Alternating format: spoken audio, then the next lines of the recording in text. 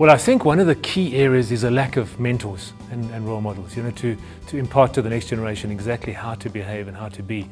So I would say one of the most crucial things is that we need to raise up mentors, particularly male role models. There are many, the mothers are doing it, grandmothers are doing it, but really we need to raise up male role models to impart to the next generation just the vital skills, disciplines, behaviors, values.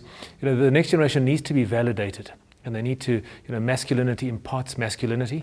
So men need to impart that to the young men, and masculinity also validates femininity. So we need to validate the femininity of women through masculinity, and also to young men growing up, and impart to them, just who they are and what they are.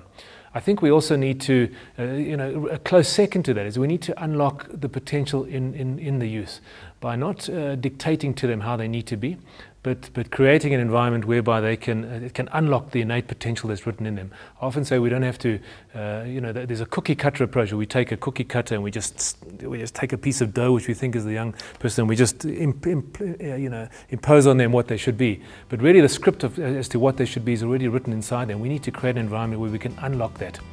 And I think the third thing to do is really the issue of equipping them with the right skills. What the problem is, the type of skills that were needed in years gone by are not the type of skills that are needed now. So we need to, once a young person has an understanding of their validity and the fact that they are worth something, that they are here for a purpose and they can make a difference, they need to be equipped with the right skills to do that. So I think those three areas, if we can focus on, we would make a huge difference.